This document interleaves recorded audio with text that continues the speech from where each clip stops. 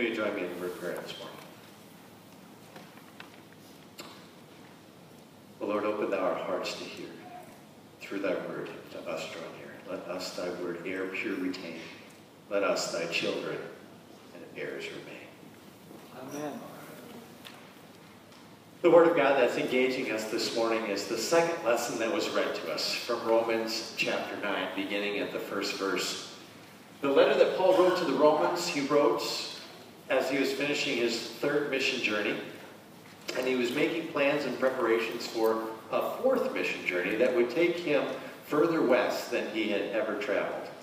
And so he wrote this letter to the far west city, the capital city of the empire, to the city of Rome, to a group of believers that had been gathering there, a group of believers that largely he had not met. And he had hoped that by writing this letter, they would serve as a sponsor church for him, that they would support him, as from there he went even further west, and so he could carry the gospel further than it had ever been, all the way to Spain. But before he was going to do any of that, embark on that fourth mission journey, he was making this trip back to his homeland. It's a family reunion of sorts. Now, Paul is from Tarsus in Cilicia. But that's where he's born. But that's not his ancestral home. His ancestral home was back in Jerusalem. That's where his family would have come from and would have traced their lineage. And actually, that's where Paul spent most of his growing up years. It's there that he was trained by the greatest leaders and teachers of the faith in Judaism. It's there that he was raised up under the council of the Sanhedrin, the Jewish ruling council, and then later became one of the assistants of the council himself as a young man. Now, he left all that behind when he was called by Jesus and saved by grace and then sent to carry the gospel throughout the Mediterranean world.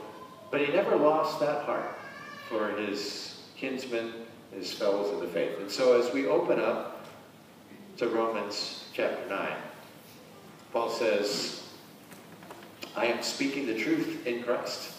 I am not lying. My conscience bears witness in the Holy Spirit that I have great sorrow and unceasing anguish in my heart. For I could wish that I myself would be cut off from Christ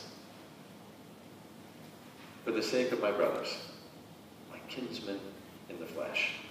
That's the first three verses of our text for today.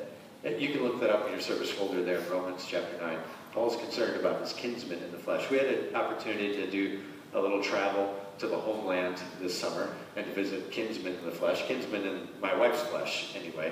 We went back to Iowa for a family reunion where her aunts and her uncles and her cousins and her parents and relatives 2-3 times removed, I'm not sure, all descended upon a farm in western Iowa. It was a place where Iwan first farmed back in the 1890s. Now, Iwan was an immigrant, and he was my wife's great-great-great-grandfather. I think I got the number of greats right in there. And I know that a little bit better now because while we were at this family reunion, one of her cousins gave a presentation about the family history. Only what was really curious about that presentation is that while most families will trace their lineage and the genealogy and who was the son of who or daughter of who and who married who and follow the bloodline trace, this presentation wasn't like that.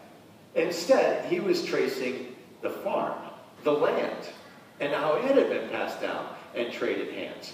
And so he had done a lot of online research and then even gone to the county seat of that area of Iowa where we were and spent time digging through the records, the deeds and the wills that were there in the courthouse just to see how that had transitioned. And he prepared this for us, for each of the families who had gathered there. It is this glossy booklet that has maps in it from different time periods of that area of Iowa, and on the map showing who owned what land and when, and then it has a timeline in here with the actual legal documentation and written language of every time some of that land changed hands and whose hand it went to, so that we could see when property made it into the farms of the Iowan descendants and how long they farmed it before it was passed on from generation to generation. Now, about 120 years after that time period, there is still one of Jen's mother's cousins who is living on some of that ancestral farmland and farming it and still living in one of those ancestral homes. Although reading this, when we got back, we had to realize that it doesn't really transfer from generation to generation, not like you might think, just father to son. Because some of that original farmland that Iwan purchased when he came over as an immigrant in 1875 in that area of Iowa and farmed was no longer in the family. In fact, by 1890s, the first of the maps in here, he had already sold some of that property, and it was outside the family. You see, the bloodline doesn't count for as much as the words that are written in those deeds and in those wills.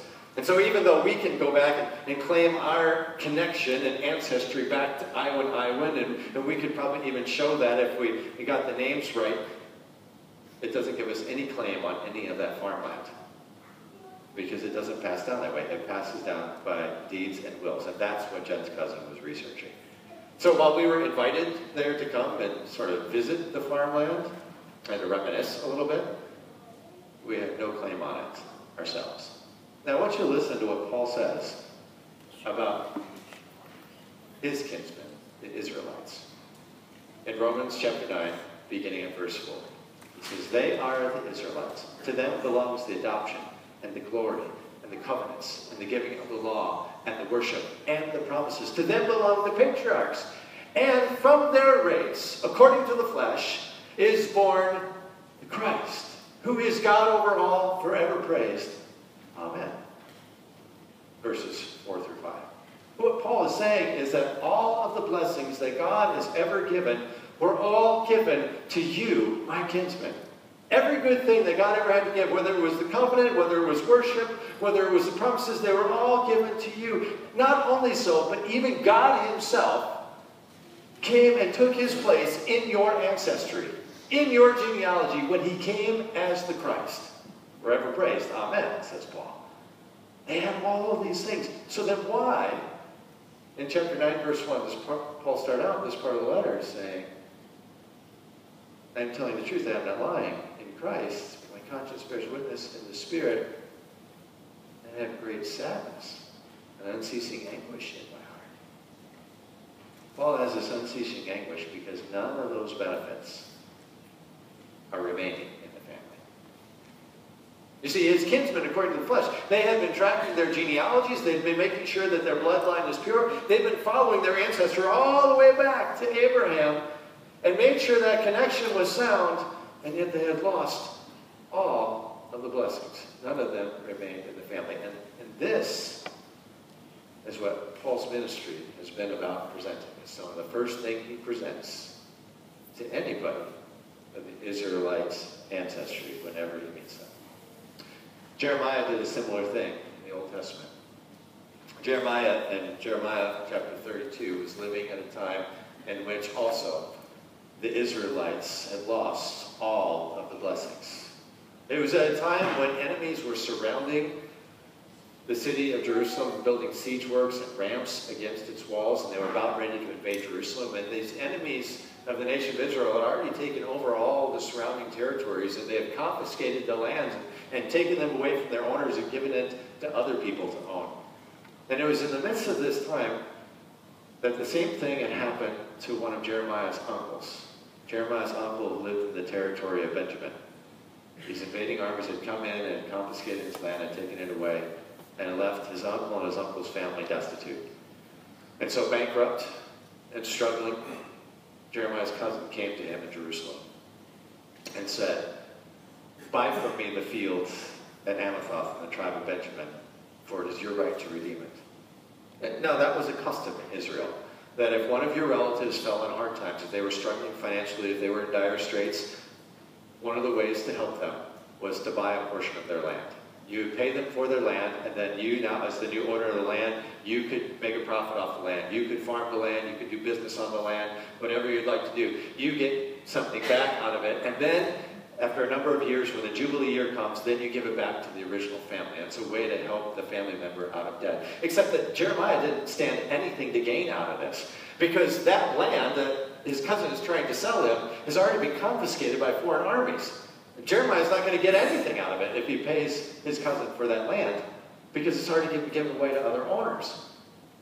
And yet, Jeremiah says, I know that this is the word of the Lord. And so Jeremiah weighs out the amount of silver that that land would cost and pays his cousin for the land, and then signs all the deeds in the presence of the officials in the courtyard, and takes those deeds and rolls them up in scrolls and puts them in a jar of clay and seals that jar of clay so they'll be there for years to come. Because as Jeremiah said, Jeremiah 32 verse 15, thus says the Lord of hosts, houses and vineyards and fields shall again be bought in this land. See, the problem with the people of Israel in Jeremiah's day is they had forgotten to hold on to the promises of God. Even up to this time, they had not been holding on to these promises. They had been instead wrapped up in their life of leisure and in their time of peace. They were excited about chasing after worldly amenities and all sorts of other stuff. And they thought that as long as we have this ancestral bloodline connection back to Abraham, then God's favor will never depart from us. And it wasn't until the peace was taken away and their homes were being destroyed and all their land was being confiscated, everything was taken away from them, that they began to wonder, what happened to God's favor? Aren't we descendants of Abraham? And yet Jeremiah is telling them that it's not about being a descendant of Abraham. It's about holding on to the promises of our God. And so by buying this land, Jeremiah is showing them how to hold on to the promises of God. Because what Jeremiah is telling them to hold on to is something that's been foundational since way back in the days of Abraham, and it was in Jeremiah's day, and it still is in Paul's day, and that's why Paul says it in our text for today too. So in Romans chapter 9, Paul said it is not the children of the flesh who are considered the children of God, but it is the children of promise who are counted as offspring. Romans chapter 9, verse 8. It's not the children of the flesh who are considered children of God, but the promise. Children of the promise who are counted as offspring. And so Jeremiah is holding fast to that promise of God. Even though he can't see it, he can't imagine how it's going to happen, but God has promised that someday fields will be bought and sold in this land again. And so banking on that promise, Jeremiah buys the field from his cousin. When we were traveling back to this reunion at my wife's ancestral land among her kinsmen in the flesh, we were also dealing with an issue that was going on back here at home. It was a leaking water heater. And we knew it was going on before we left. And so I had gone around to some of the chain hardware stores to see if I could find one that would go in and give us a bid for replacing it and see what it would cost, see if we could get that scheduled for as soon as we got back. And I found one that said, yeah, we'll do that, but we do have to charge you for that assessment. We'll charge you for the bid, but we'll come out, we'll decide how much it's going to cost, decide what you need, and then when you buy it, if you buy it from us, we will credit that cost to the cost of the water heater when you purchase it, so you won't end up paying that cost. That was the word of the salesman. So I held on to that word. I took it as promise. And we had them come out and assess it, and then while we were gone, we got the news of what we were going to need, and I paid for it over the phone, and then when I got back and met with the installation office and found out that they had changed their policy, he said, we no longer refund that cost when it comes to water heaters. Maybe I should have known better.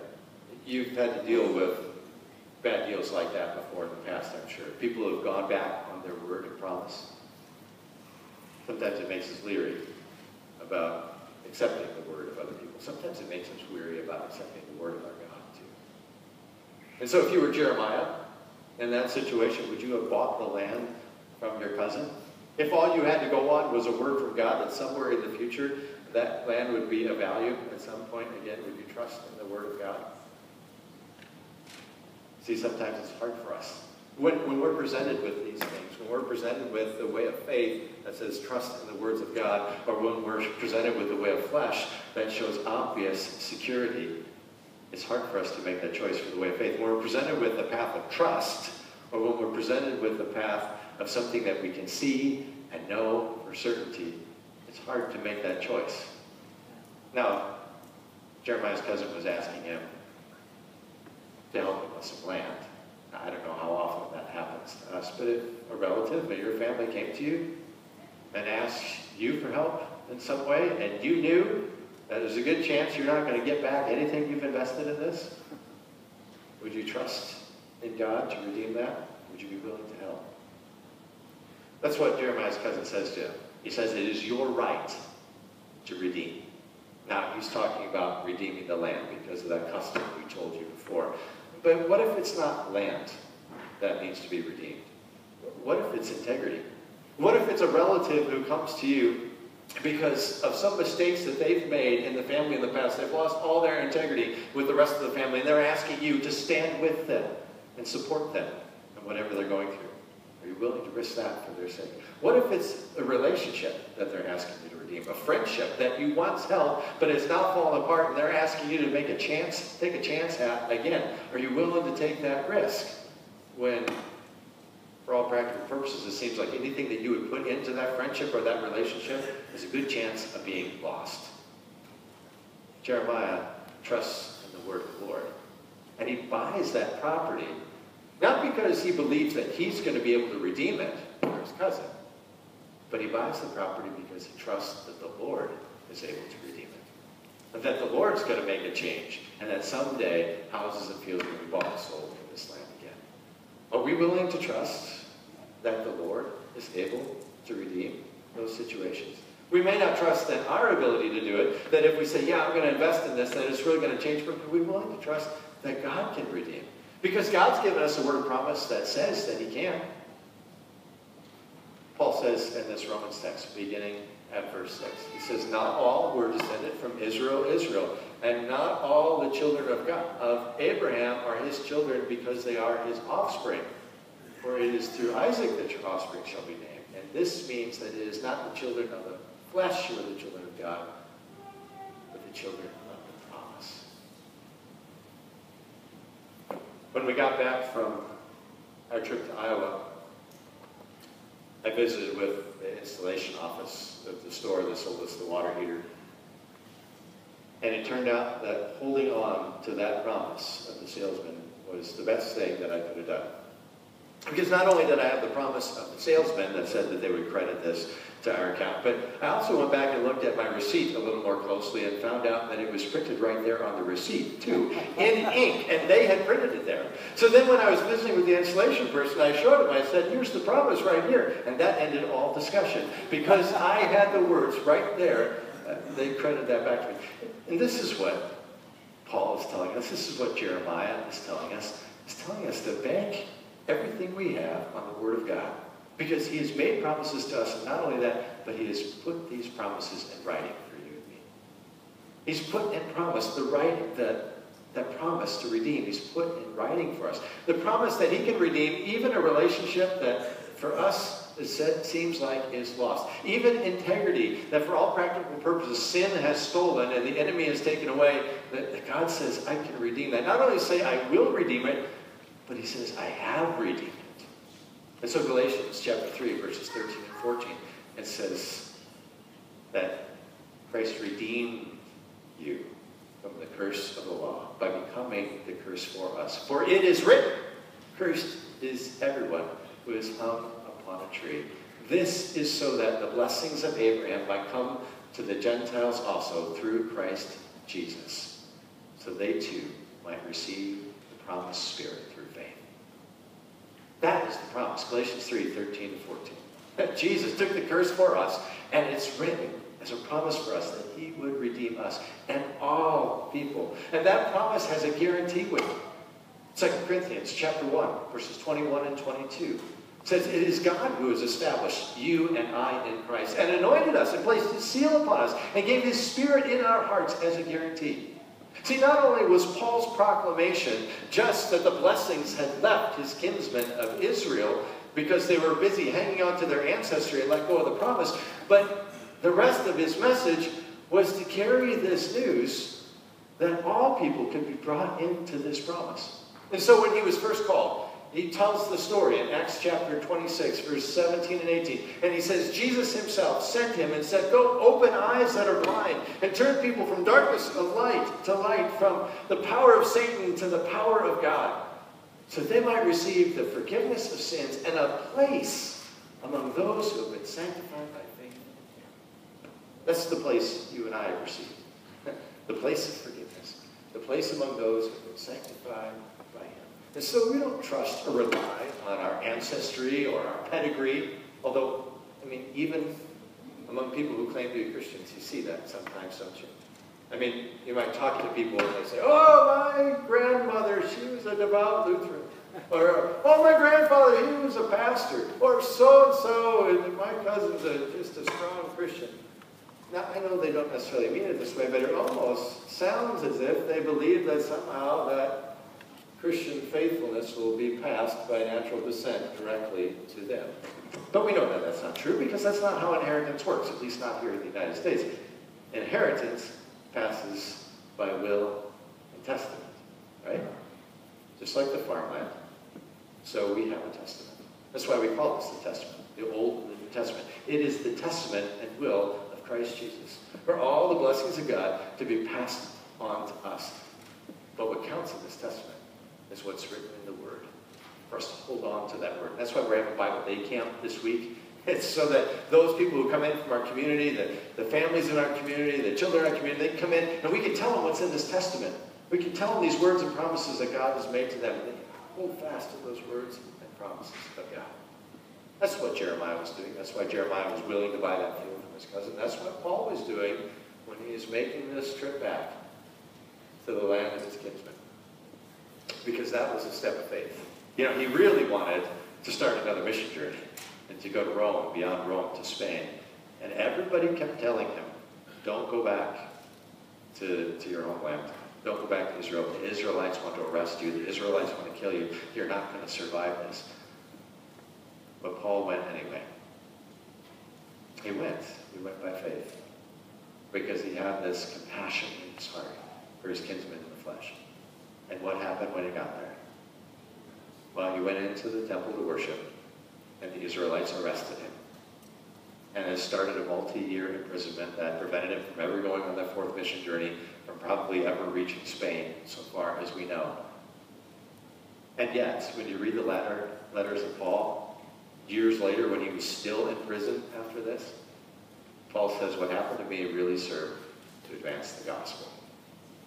What happened to me really served to advance the gospel, because that imprisonment is what took him to Rome. That imprisonment allowed him to speak the gospel before kings and before emperors, and that imprisonment even ended up bringing some of the people in Caesar's own household to faith in Christ Jesus. You can read about it in the first chapter of Philippians if you want to. You see, when we are following the promises of our God by faith, it may not take us in the directions that we had planned for in life, but it will serve to advance the gospel. And that's what really counts, right? In Jesus' name.